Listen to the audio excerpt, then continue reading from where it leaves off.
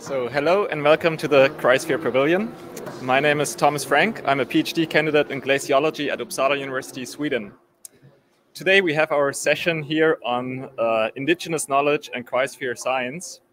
And I welcome all of you watching here, but also the ones watching virtually, including in our hubs in Stockholm and Geneva. So I'll hand off now to Tiana Carter, who is a policy officer from the Ministry of Foreign Affairs and Trade in New Zealand. Welcome.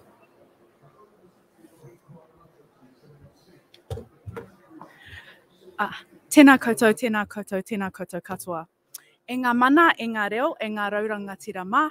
Ngā mihi mai oha kia koutou katoa kua huhu mai e te rānei ki te whakarongo ki tēnei whakāturanga. No mai hara mai. Ko whakatere me maunga ki ngā maunga, ko waima te awa, ko te waitimata te moana, ko tuhirangi me o rākei ngā marae, ko ngā pohi me Ngāti Whātua, ngā iwi, ko Tiana Carter tōku ingoa. Greetings to you all from Glasgow, and thank you all for joining us today in person and online. My name is Tiana Carter. I'm of Māori descent, the Indigenous peoples of Aotearoa, New Zealand, and my tribes are Ngāpuhi and Ngāti Whātua. I am also a policy officer, as Tom said, working for the Ministry of Foreign Affairs and Trade New Zealand, and I am extremely privileged to be co-hosting this event today, talking about Indigenous climate adaptation and mitigation, particularly the responses from Alaska and Tokelau, alongside Kelly Moneymaker. I will pass the floor over to her now to introduce herself. Thank you. Thank you, Tiana. Thank you, Tiana. Thank you, Tiana. Thank you, Tiana. Thank you, Tiana. My name is Kelly Moneymaker. My father is of Inupiaq and German descent, whose ancestors are from Nome on the Seward Peninsula of Western Alaska. My mother is Samoan, whose ancestors hail from the village of Nu'uli, from the Tongo family. My great-grandmother was a Topo princess, and my grandmother was from Leotatala. My last name, Moneymaker, is directly translated from Maka, the moniker of my German grandfather's ancestors who worked at the mint printing money. I was born on the unceded territory of the Lower Tanana Dene people. I currently live, work, and study in Aotearoa on Maori lands of the Ngai Tara Iwi. I honor the traditional and ongoing stewardship of all Indigenous peoples with a commitment to respectfully working in close cooperation. I'd like to recognize the Gaelic peoples of Scotland, on whose traditional lands this event is being hosted. I'm currently earning a Master's of Creative Enterprise degree at Massey University with a focus on Indigenous media. I feel the combined use of Indigenous knowledge and modern technology are the key to solving climate change. On behalf of Massey University and Tiana and myself, I'd like to thank Pam Pearson, Dr. Heidi Sylvester, and Amy M. Dykey of ICCI for this opportunity and for your hospitality. Thank you to the Indigenous peoples of Tokelau and Alaska for sharing your wealth of knowledge and entrusting your stories to my team members. Tom Trainer, Dennis Davis, Gabriel Derrick, and Philip Blanchette. Thank you, Paula Fiva at MyCore and Anna Broadhurst at MFAT, Simone Gabriel, John He, and Bridget Johnson at Massey University. Sorry, there's an echo. I'm more than grateful. The words can possibly express for your support and contributions. And finally, thank you to all of you for engaging with us. I'll turn it back to you, Tiana. Awesome. Thank you so much. Thank you so much for that, Kelly. Thank you. So thank you, Kelly. Today we will be talking about Today we will be looking at Indigenous climate adaptation and mitigation from both hemispheres with responses from Alaska and Tokelau. The event will include a showing of award-winning short documentary Maka about Tokelau's resilience and solution-based approach to climate change-related storm surges, and the premiere of Drum Song, The Rhythm of Life, a documentary trailer and featured clip which explores Indigenous climate adaptation across Alaska as communities respond to melting glaciers, permafrost, and sea ice. If we have some time at the end, we will pick up a quick Q&A. So thank you. Now, what I would like to do is introduce Pualele Penehuro Pene Lefale. He is the director of LEA International, specializing in disaster risk reduction and climate change. His acclaimed career as an international climate science and policy analyst includes work with the New Zealand Meteorological Service, Samoan Meteorological Service, the World Meteorological Organization, the Secretariat of the Pacific Environment Program, National Institute of Water and Atmospheric Research of New Zealand, and the Meteorological Service of New Zealand. He was the lead author of the Small Islands chapter, Working Group 2 on the IPCC Fourth Assessment Report, which contributed to the IPCC's award of the Nobel Peace Prize in 2007. Pene is also the climate advisor for the government of Tokelau's Ministry of Oceans, Climate and Resilience. Please join me in warmly welcoming Penehuro Lefale, who will be introducing Vaka. Thank you, Pene. Oh, thank you, Tiana. Kia ora tātou, maloni, ki te mamalu, heke heke kua awhio nei.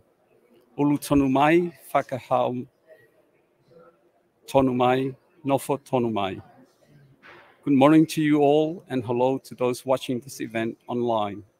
It's a great honor and privilege to be here today on behalf of the Ulu of Tokelau, Honorable Kelisiano Kalolo, also Minister of Climate, Oceans and Resilience, and the government and people of Tokelau at this event. The stakes of the outcome of COP26 are higher than ever, and decisions we make here in Glasgow have profound implications worldwide, regardless of who or where we come from. This event will present Indigenous communities' climate actions at the local level to address global climate change. Note the word global, because no one country can be able to solve the climate crisis. The Vaka, or canoe in Tokelauan and also in Polynesian documentary, is Tokelau, and on the Vaka are their tupuna, or ancestors, their mothers and fathers, their children and future generations. Their views are valued and they are part of the solution. So take your Vaka now and let our journeys begin.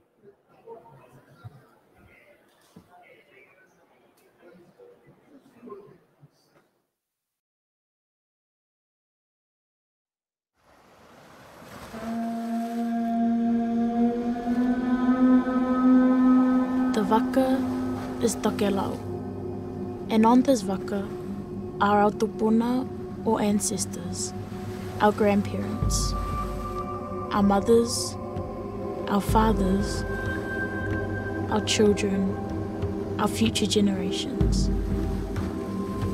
They are all on the Vaka, and they all have a role to play. They have a contribution. Their view is valued, and they are part of the solution.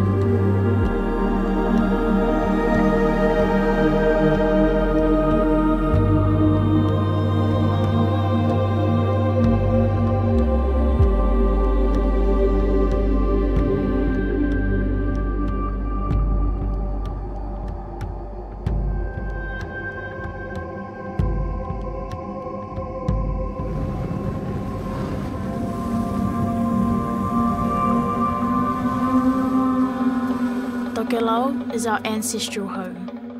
We are a territory of New Zealand in the South Pacific. Our nearest neighbours are Samoa, 500 kilometres to the south, and Tuvalu, more than 1,000 kilometres to the west. We are a Pacific community leading by example to save our home for current and future generations.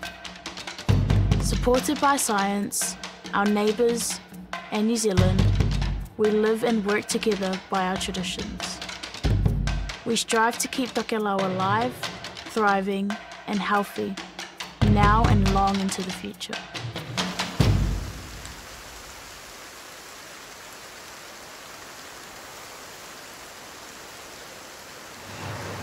ka tau he ane, tau ngā lulue, ki nā mea o mai whai. Te o nanga whia nā takitakinga na whai mai ai ki mātou, nā ola mai ai ki mātou, ma takitaki mai ai no ki mātou. Ko nā anganuku, te anganuku la mai e nā ola mai ai, Tokelau, ne? Pa te aloha, he aloha ne, hai mea hakatahi. E ui lawa ko he tamahe nua, kai kua ki te aloha o te aliki, whakaali mai ki te ki mātou nā tauhinga nā ngāwi o i ngai tungi ai ko tūlanga i ai ki mātou. E hako ai nā mātua i e nei, ko te mātou nuku tēnei, kua kehe te tūlanga kua i ai te tau, kua i ai ki mātou nei. So you can see that around it we live climate change. We are known as a New Zealand territory, but like Tonga, like Tuvalu, like Samoa, we have challenges that are different from New Zealand.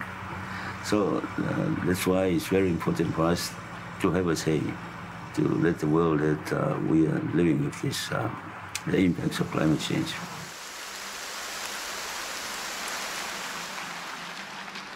Your Excellencies, recently I visited the remote atolls of Tokelau in the South Pacific. With a population of 1,500 people that is only accessible by boat, they have a story not often heard, but a message that must be shared. It's a message underscored by their new coastal walls, which are already toppling over as a result of the assault by the sea, and by the children who tell you they are worried about the future of their home. Ladies and gentlemen, it's a message of urgency. And I'm asking myself about the issue of climate change. But at the moment, we can see a very big difference from the past up to now. Very, very hard for me to say, how can I leave this island? It's a special one.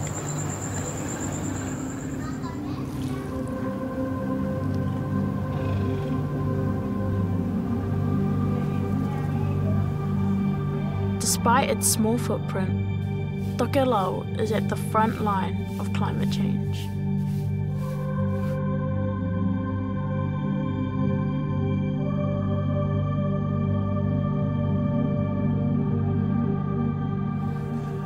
And in particular in places like Tokelau, their emissions are tiny, but the impacts that they will see of the global emissions will be huge. So since the Industrial Revolution, we've actually almost doubled, not quite doubled yet, the carbon dioxide concentration in our atmosphere, and that's having a significant impact on our climate. As a global community, it's obvious that we need to make a big effort to reduce our emissions of greenhouse gases. So in 2017, Tokelau endorsed its climate change strategy called Living with Change.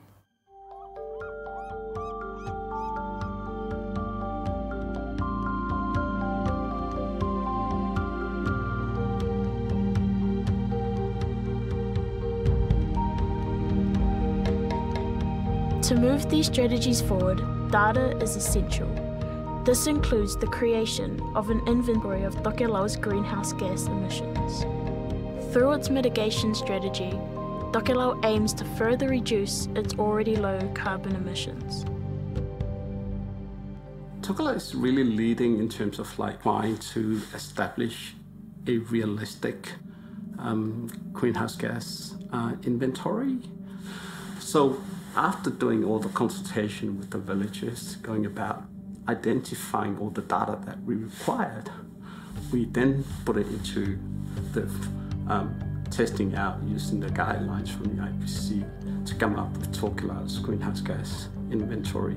And of course, what we found is the energy sector, basically power, electricity generation, is by far the most critical one for Tokelau. Tokelau switched to solar power in 2012 and made the headline for its renewable energy. Tokelau does not sit back and wait for things to happen.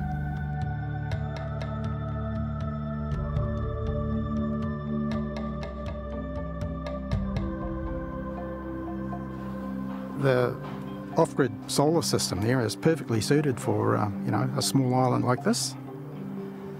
It's been a bit of a launching model for the rest of the Pacific Islands. Hence they're putting them in everywhere, all over the Pacific now.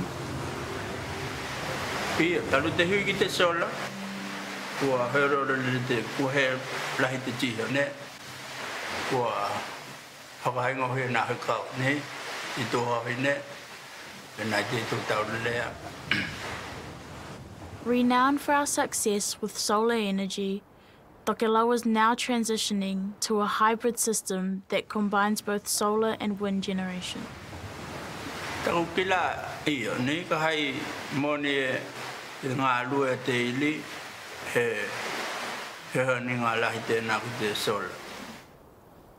It's just a backup system.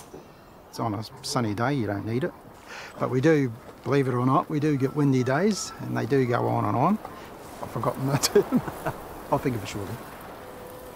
Islands in the wind, yeah. They don't call it islands in the wind for nothing, yeah.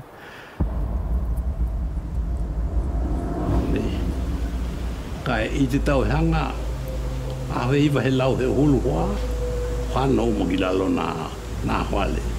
I nā I whale lawa nai to toe pe toe whai a whale. Ia, ko nā ngalu hoki, nā o heo lele mai ki runga te whenua, katoa, mata ape a I te rahi ngana. O nā tahi mea ta aua I lunga ki nei. Ko te taimite nāna, ko te ka te awa, kai tū maolo te mā lohi te matangi, he ngata ko te matangi, ia kai wena au te momoka o ua. Ia, mea hoki aki tātou ki te aita mā wenua tai ngole te.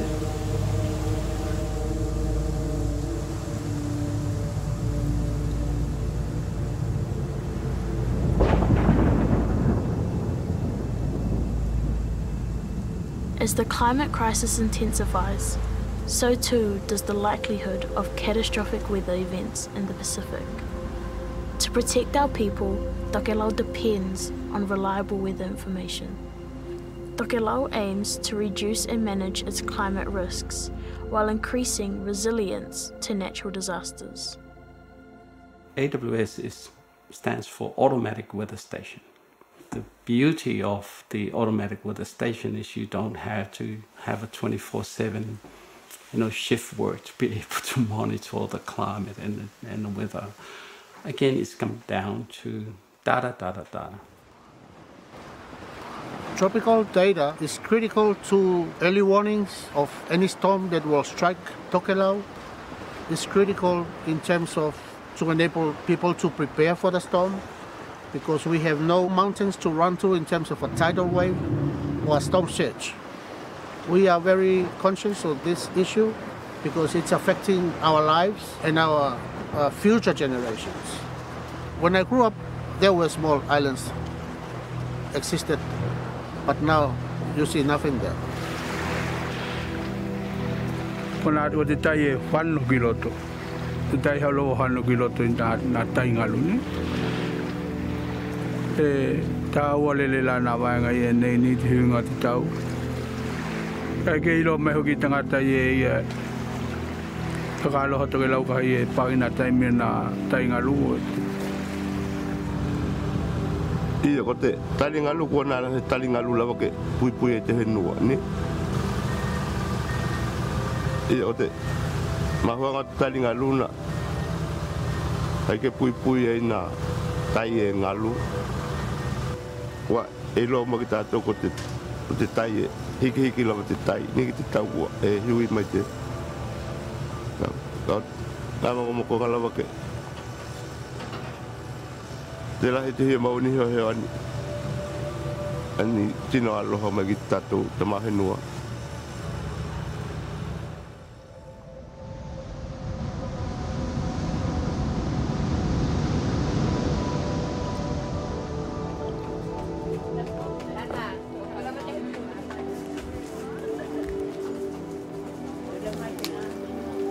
Change compels people to move in ways that previous generations might never have imagined.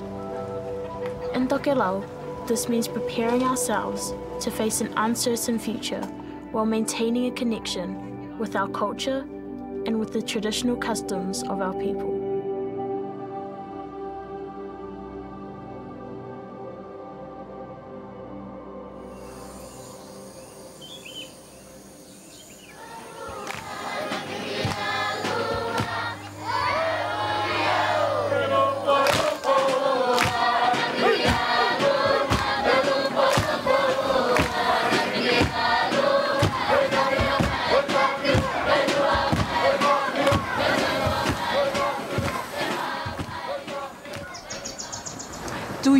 Te ata kua kakao, e langa kita ko te hānau. We see the future, we rise for the children. That expresses resilience in terms of collectiveness. Our school here has been particularly strong in what we call context-embedded learning, which is learning that looks at a real-life context. And then the students have the freedom to investigate what is the issue, how is it affecting us, who's being affected, what are the impacts, what's the cost, and so forth. So I'll give you a specific example. One key context that the students looked at was how healthy is our reef. They learned that their reef is not healthy.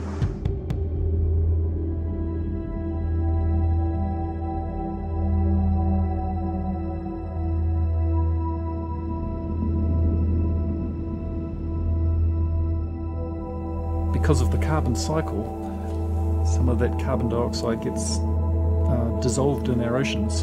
The result of that absorption is that the ocean is actually becoming more acidic.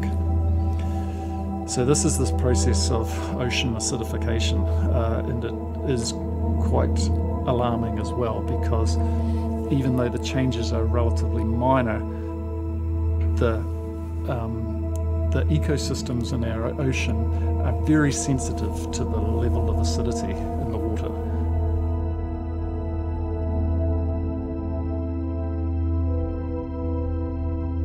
Corals are very sensitive to warm waters. And one interesting property of corals is that they form a symbiosis with an algae. And together, as a team, what they're able to do is be much more productive. If the water temperature increases too far, it destabilizes the symbiosis between these two partners. And so when the algae is gone, the coral dies. It goes beyond just the physical structure. It's also all the fish that may eat the coral, that live on the coral.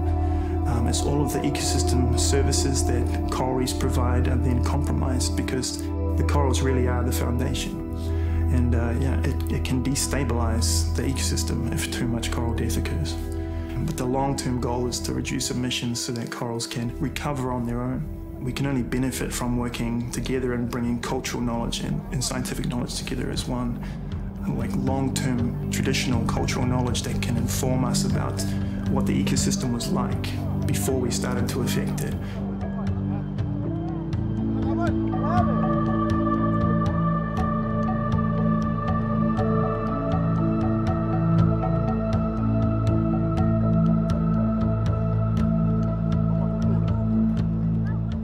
So one of the solutions that the children posed, because they were learning also from what's available on the internet, was coral planting. The coral is pretty dead from this part to that part. Horizontally and vertically, it's pretty much not a healthy reef. And they bring their findings to the highest level of decision making in the village, which is the taupurenga. And in terms of their traditional knowledge, they know which parts of the reef are thriving.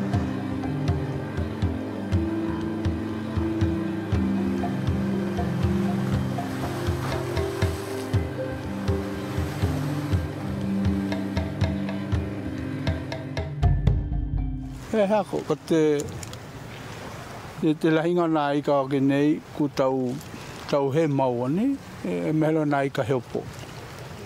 Nā i te atule, e mehelo te atule wa heika e hepo heo i ki nei ni. Ka i hoki nā i ka hou kukitea, he ni ka nai ki te mumua ni. decisions on protecting the corals and to ensure we had enough fish for food security, because fish is our main source of food in Tokelau. We heavily rely on fish to survive on this isolated island. Ko na tau tai hoki Tokelau pupoto lele de moana ni. I lato I lo hoi ngā au ta ko hoki moana, hai e au te moana ni. E huhulu wala e lato pe olu moana pe he ai. Tokelau ko te lato te mei nai e vai Tokelau na waka kie nei ni.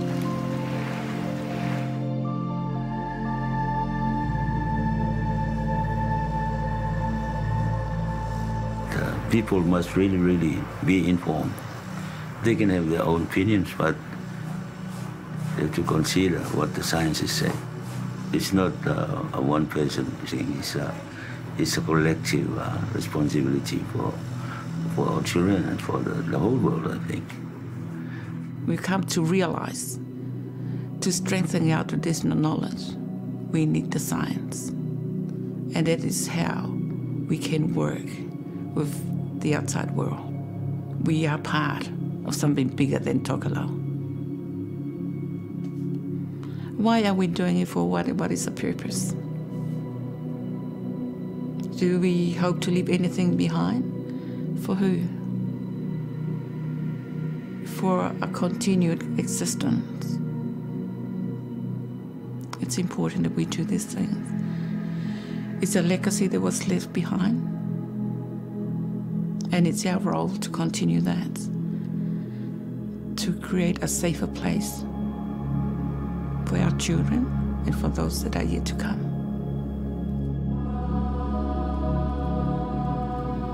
The waka will get through all the rough seas. Our elders are at the stern. They will keep everything calm. The hatupai will provide and look after our young people. The aomanga, or the able-bodied, our church leaders, our teachers in the classroom. Every member of the community is looked after. The waka will have everyone on board. It is a collective responsibility.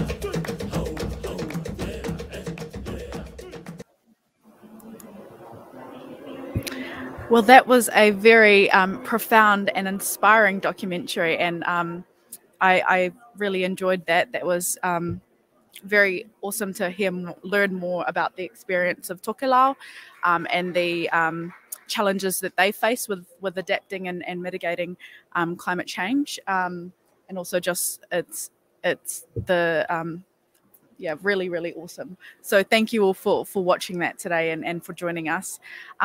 Now I would like to change to our next focus for this presentation.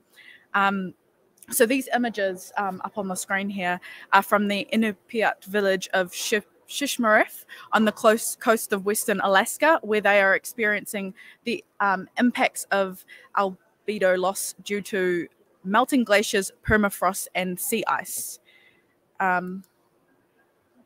What we will go to now is Drum Song, The Rhythm of Life, which explores Indigenous climate adaptation and mitigation across Alaska as communities respond to climate change, to melting glaciers, permafrost, and sea ice. We're premiering the trailer for the upcoming film, as well as an interview excerpt from Ruth Miller and Maka Monture Paki of Native Movement in Alaska, who provide a land stewardship approach to mitigation.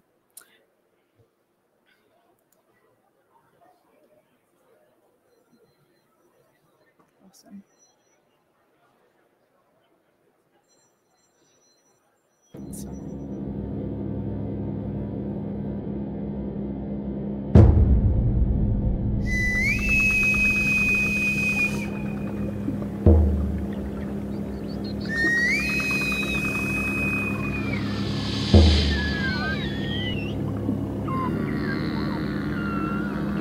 Indigenous peoples of Alaska have followed a natural rhythm of life since time immemorial.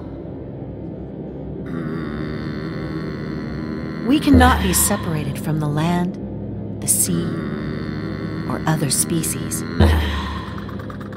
We are part of the ecology.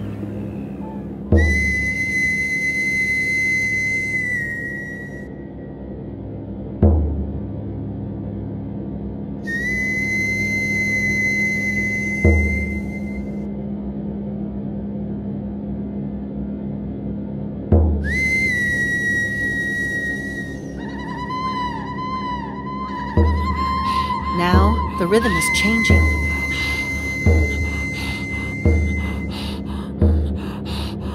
Glaciers, permafrost, and sea ice are melting due to climate change.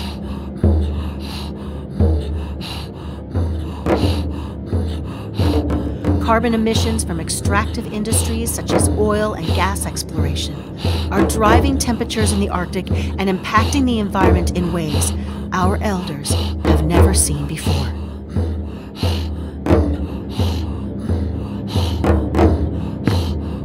We are a living culture, embracing modern technology, yet we are deeply steeped in our indigenous knowledge, so we can survive, adapt, and thrive in one of the most extreme and beautiful places on Earth, Alaska.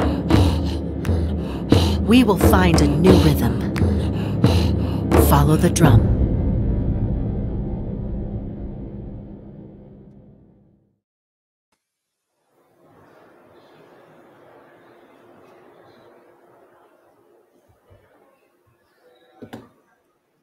Awesome. And now we will go to the excerpt from the documentary. Awesome, there we go.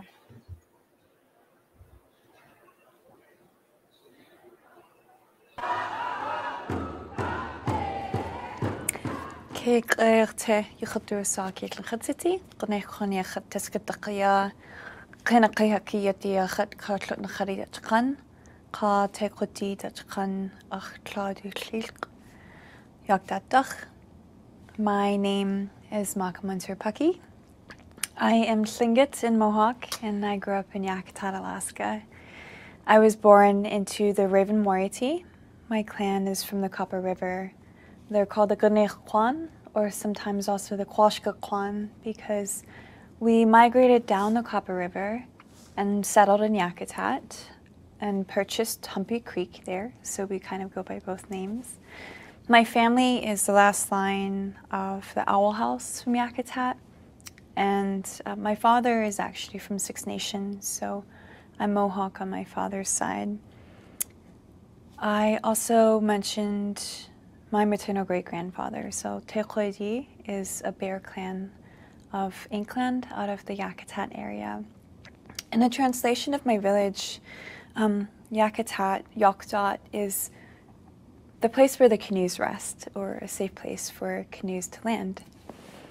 I have been advisor with Native Movement for a little while, but only this year have joined to help coordinate and produce for the Always Indigenous Media Project. And I also work with Data for Indigenous Justice and will be coordinating communications and storytelling on that side. Could you please state your name, a little bit about your community and your title, what you do? Lidu Shivaik Isinch Iji, then in a Knaga Shalkun Kanastu, Chakayangas Nanesh Ite, Shid is Naka Heather Kendall Miller Shunkta, to Uloid Miller Stukta, to Ukijne Vena Shakaya Kilanda, Dekaye Kak Shuguya Studa, to Chikinekali Kidiki, Yetel Hanubago Gyahli at Sette. My English name is Ruth Miller. My Deneina name is Shivaik Isin, which means whirlwind woman, and was gifted to me by my first language teacher. I am a Chukayang tribe of Deneina Athabaskan.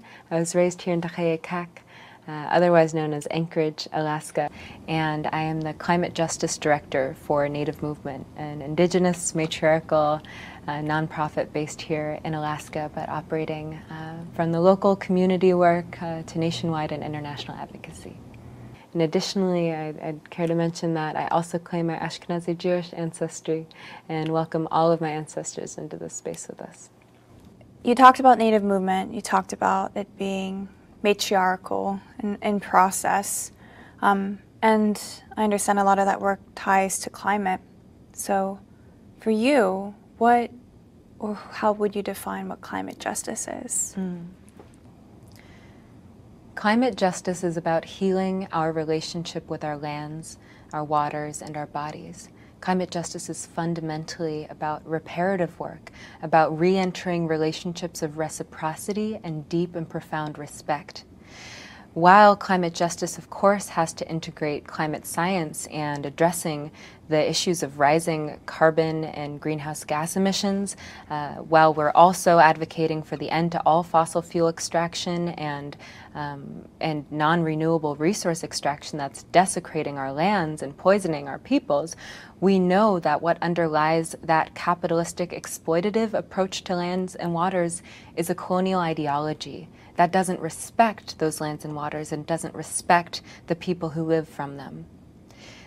So our indigenous peoples living in rural communities, living with the lands and waters, loving them for millennia, being raised in generational knowledge that is rich with generations upon generations, thousands of years of climate observation and data collection and experimentation. Our indigenous communities are our leading climate scientists. And so when we integrate justice and a justice lens to a climate science framework, we realize that we not only have to address the disproportionate impacts that frontline and environmental justice communities are facing on a day-to-day basis, the ways that people of color, low-income communities, and particularly women and two-spirit relatives are being disproportionately impacted by the violence of climate chaos, we also have to remember that indigenous climate justice, matriarchal climate justice, charges us with healing work that is reparative, that is soulful, and that comes from the lands and waters themselves. That means not only addressing the ways that climate change is unequally impacting communities, but it also means turning to our indigenous and tribal leadership as sovereign native nations, supporting tribal sovereignty and land back efforts, but also turning humbly and asking teachings of our indigenous communities who carry generations of place-based knowledge that know the land better than anyone else. So when we consider climate justice, we have to consider interventions in popular climate dialogues, working with conservation and environmental groups to reintegrate Indigenous leadership and sovereignty into their frameworks, but it also means elevating Indigenous stories from the land and giving our community members, particularly our elders and youth, the opportunity to share their experience of climate change and their solutions for climate change.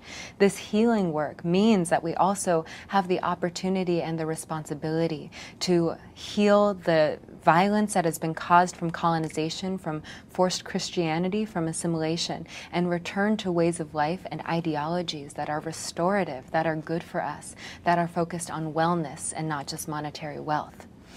So climate justice has to integrate racial justice. It has to integrate gender justice. It is returning to balance and a way of life that fundamentally respects the deep relationships between our Indigenous peoples and all bodies with the lands and waters that we come from.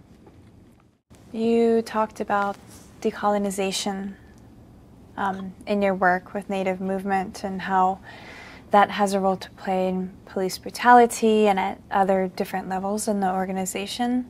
Could you share a little bit more about what you see as decolonization and in particular how that's implemented in the workshops that Native Movement does? One compelling aspect of our advocacy at Native Movement is our decolonization workshops. But whenever I discuss decolonization, you also have to remember that's the first part. The second part is re-indigenization. So our decolonization workshops begin with the founding of this country and offer a truthful and holistic view of the ways in which white supremacy and racism were fundamentally integrated into the foundations of the American society and the U.S. government, and the ways that that has been systemically implemented throughout law and policy, but also throughout social movements. And by unsettling the dominant history that many of us are taught in public schools, we begin to see opportunities for action. We take our training participants through a very holistic and complicated history of the founding of Alaska and the still illegal occupation of Alaska Native lands that our people are suffering, as well as the way that religion, in particular the church structure and missionaries, was implemented to achieve colonization and assimilation. But past that, we again provide tools and skill sets to our participants to not just unsettle the knowledges that they might have held previously, the unlearning process, but also offer learning and offer opportunities for reframing as we build anew. And what that looks like is unsettling the kinds of white supremacy characteristics that many of us live with unknowingly, and instead provide alternatives for how we can live in collaboration and in community with one another. So our decolonization workshops often last about 5 hours. They're integrative, experiential learning that provide an audience a safe space for an education that they might not get anywhere else.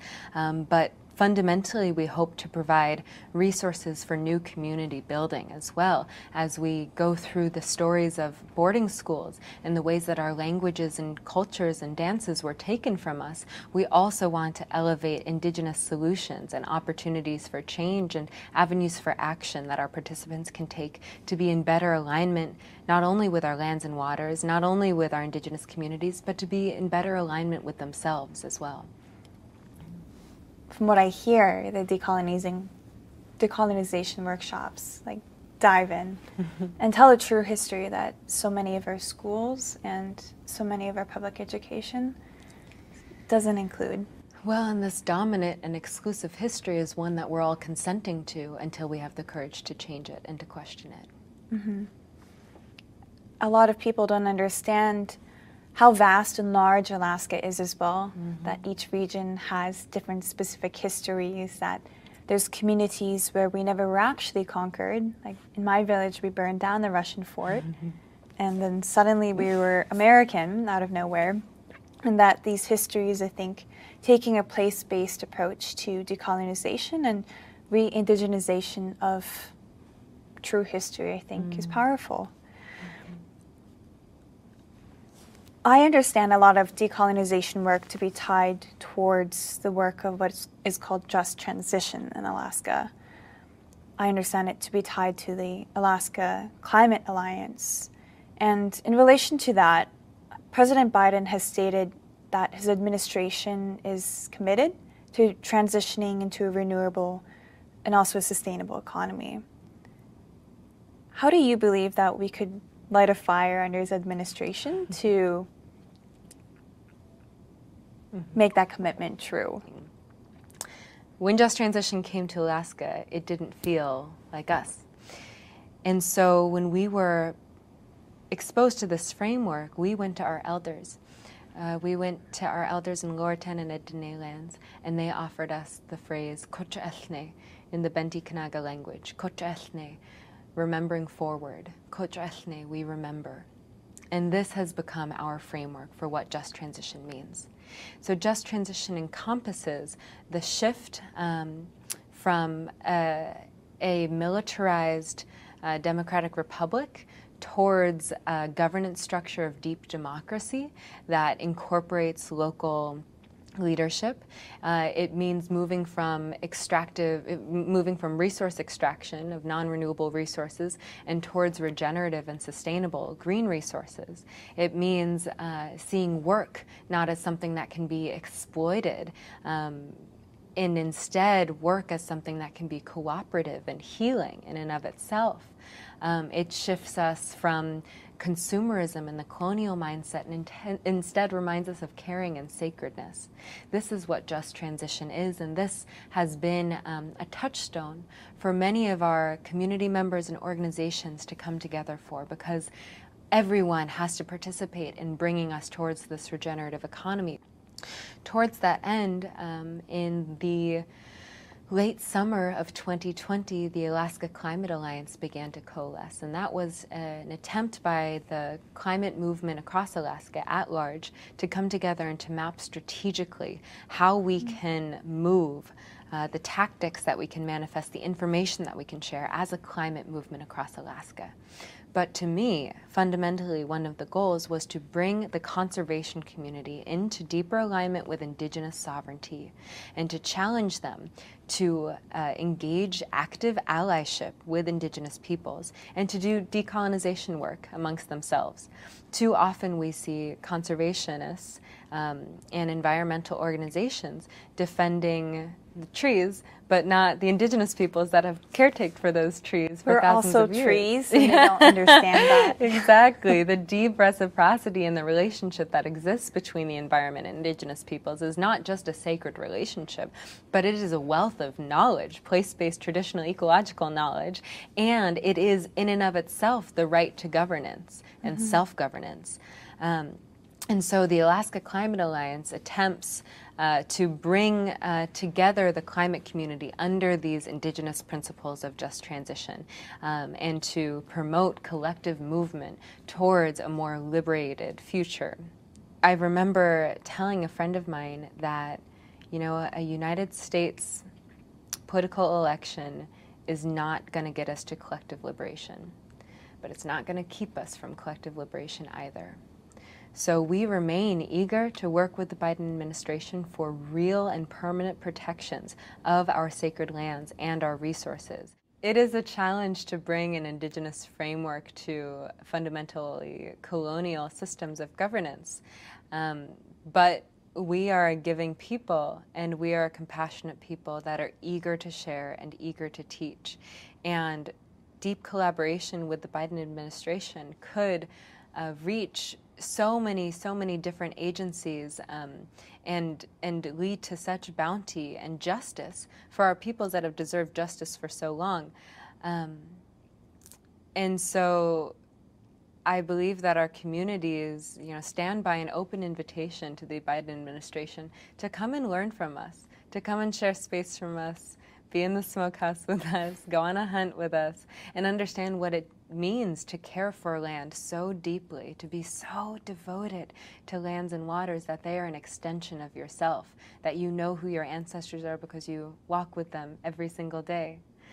You know, we have seen a huge myriad of efforts to reach the Biden administration first on my mind, of course, is the Justice 40 initiative by the White House Environmental Justice Advisory Committee.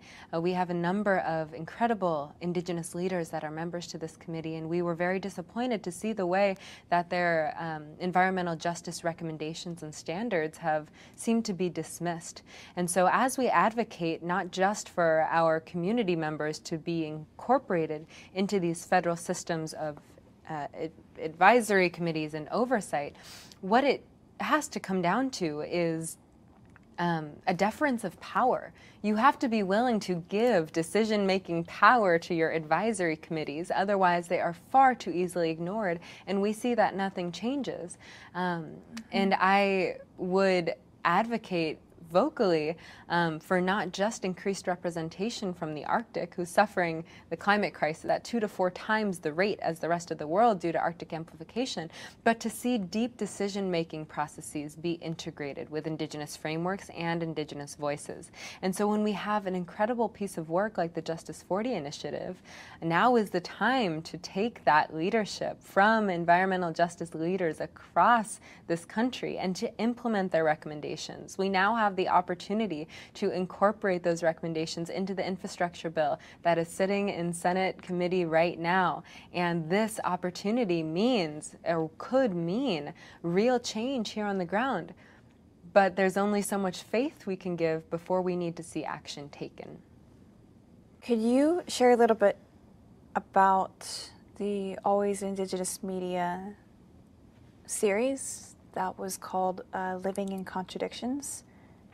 Always Indigenous Media began as a ragtag team of citizen journalism confronting the Alaska Federation of Natives and being extraordinarily dissatisfied with the way that oil interests and military interests were overrepresented over our Alaska Native community voices. So we decided to provide alternative media based in social media, based on Facebook and Instagram, so that community members who were not able to attend in-person events at AFN were able to hear insights about what was happening, about the proceedings happening, but additionally to see alternative panels that felt and looked like us, that reflected our Indigenous community. We held panels on gender justice. We held panels with Native veterans. We held panels with youth proposing climate justice resolutions. And this became a really crucial way to pass the mic and to decolonize media through increased accessibility. Always Indigenous Media went on to provide coverage of COP25 in Madrid, Spain, incorporating a lot of different Indigenous youth voices to not only give insight and to share back home what was happening on the ground, but to deepen the engagement process so that more and more people can begin to break down these barriers of entry to these generally inaccessible decision-making spaces like the COP25, and instead be able to, turn on their phones, turn on their social media, and access dialogues that were happening in real time. I think of the stories I grew up with. My grandfather was always a storyteller, and after dinner we'd sit at the table and he just would talk for hours about his childhood and his experiences. Those stories follow a rhythm. And as Indigenous people, we inherently move at a rhythm. We often in Tlingit cultures say the first drumbeat we hear is our mother's heartbeat in the womb, and that's the rhythm that leads us. Do you feel that that type of rhythm has changed? Indigenous people follow a natural rhythm of their communities in life. Do you feel like that rhythm has changed? Many of our elders have always warned us that this time would be coming, that there would be a great reckoning. In our stories, we share the experience of prophecy, and in each of our experiences, many of us have encountered elders warning us about what is to come when the fish won't swim in the rivers and the berries won't ripen on the vine. That time is now. We are seeing unprecedented changes in our environments. We are seeing changes that we are struggling to adapt to. When the sea ice is no longer freezing in the same patterns and the same timing, we have nothing to protect our coastal communities from winter storms.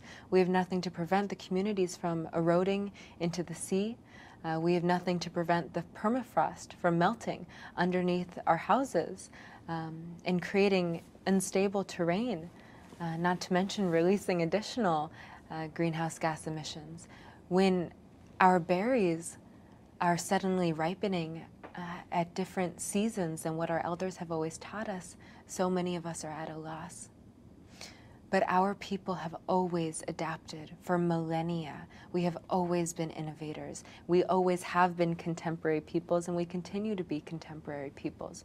So as we ride these waves, we should not fear the changing of the waves. We should not fear learning these new rhythms, but we should remember the ideologies that always brought us back to balance.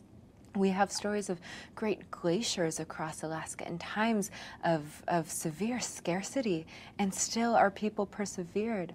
We are so deeply resilient into the fabric of our spirits, into our bones. Our DNA is fundamentally tied with this place and this place only, and it always will be.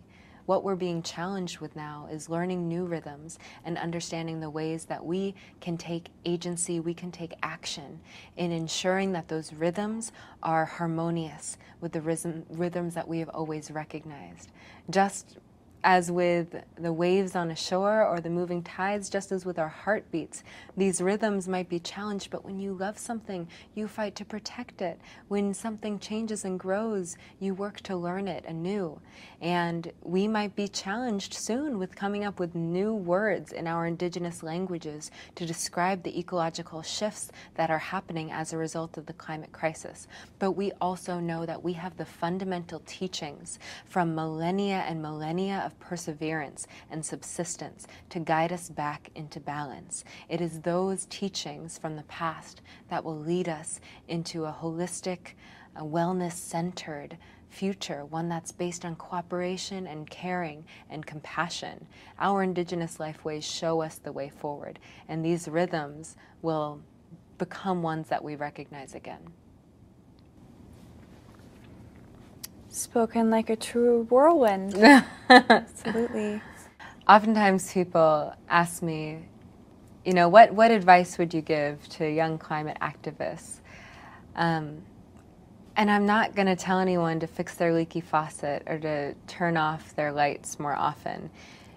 This is a moment of deep urgency. Now is the time to deeply reflect on the fundamental ideology that grounds you and that guides your life. And if that is a ideology that's based on a distance from the land, that's based on a distance from our food sources, that's based on a consumerist mindset that relies on, you know, monetary payment for the bare minimum of wellness, then we need to expand our thinking. And that applies to Indigenous communities and non-Indigenous communities alike. This is the time to be bold and to be courageous in the ways that we are willing to change and the ways that we must change to shift our perspective of land and our deep reciprocal relationship of land that has to come back to us before we see any decrease of this climate crisis, if such a thing is even possible. The ways that we enact justice in climate mitigation and climate adaptation strategies will fundamentally rely on Indigenous wisdoms and place-based knowledge. They will have to take care of all communities of color, all low-income communities, all houseless communities. This must be a transition that caretakes for all people, and the only way that we will reach that is with community input. So don't just go vegan, don't just fix your leaky faucet or turn off your lights. Think about what your relationships look like now and think about how to tend to those relationships. The lands, the waters, they have not abandoned us. Our Asnena, our Mithni, our Kaneshi, they have never left us. They continue to feed us. They continue to give us clean water to drink. And when that is jeopardized, we must fight for it as an act of ultimate gratitude, as an act of reciprocity, and to continue being in right relationship with our first mother.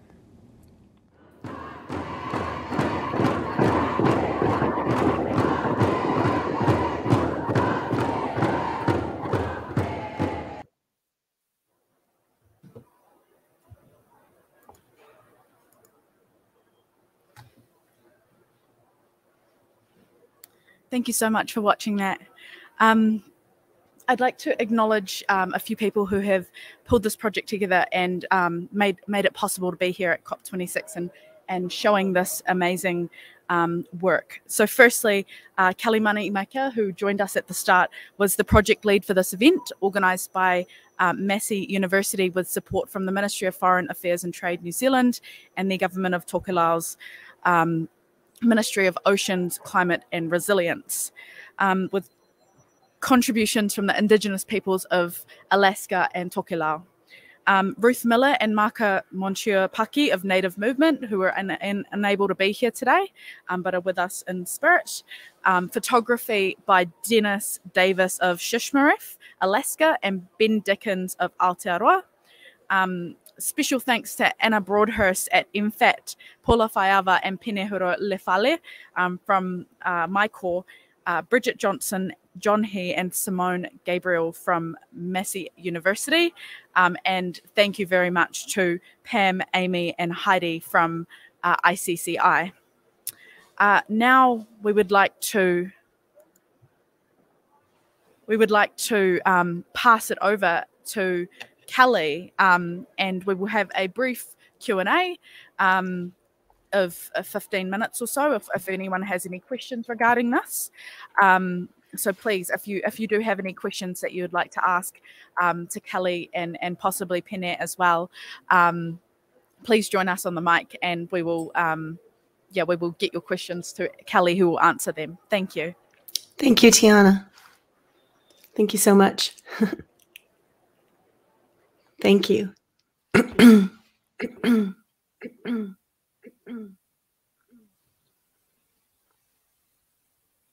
A bit of an echo from our end, Kelly. Just very brief. I think it's okay. Is it still there? Okay. Do we have any questions for Kelly? Otherwise, there may be some questions online if people are joining us online as well.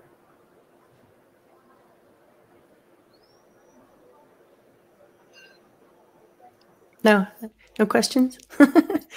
Any for Penehuro? We've got someone here who would like to ask a question. Thank you. Thank you very much for these two very nice documentaries. So I have a question referring to the second documentary in Alaska. I'm wondering, it's not, I don't know if it's a very good political question here, but I'm wondering if there is some program from international cooperation. So for example, in Alaska from USAID, and how the indigenous people receive this program and what it's happening, and if they are like in phase with this program, or if there is some kind of, maybe they're not the best thing that they could be done there. If I understand the question right, yes, the Native Movement does hold decolonization courses for corporation. Decolonization and also indigenization.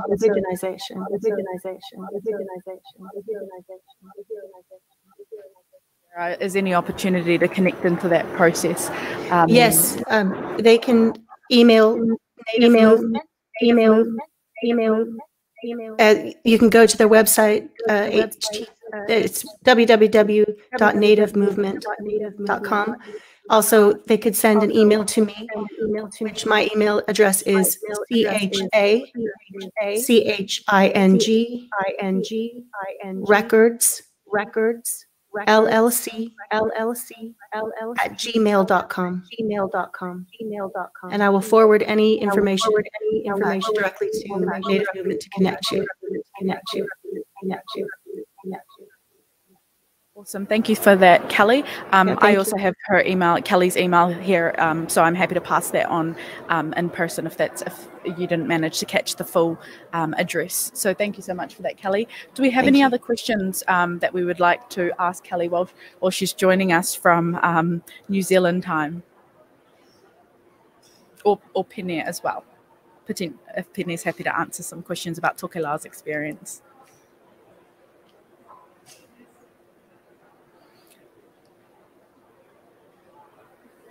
doesn't look like we've got any questions in the room, Kelly.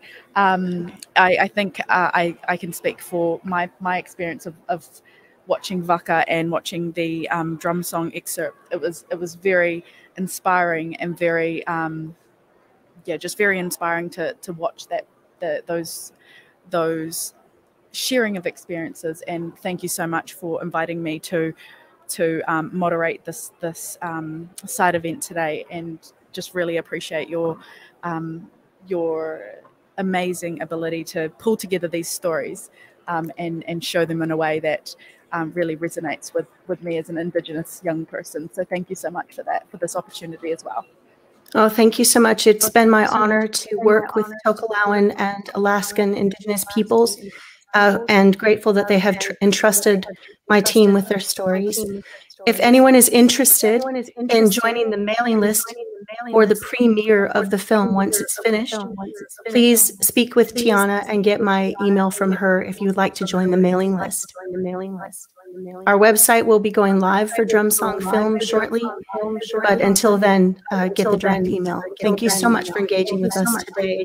And again, thank you to ICCI for allowing us this opportunity.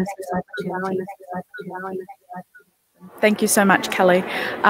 So with that, I think we can close off, and yes, thank you all for coming. Thank you all for engaging, and thank you ICCI for this platform to share this experience. So thank you so much, and we will see you. Hopefully, if anyone has any information again or would like any information, please reach out to me afterwards. I'll stick around for a little bit and happy to pass on Kelly's information. So thank you.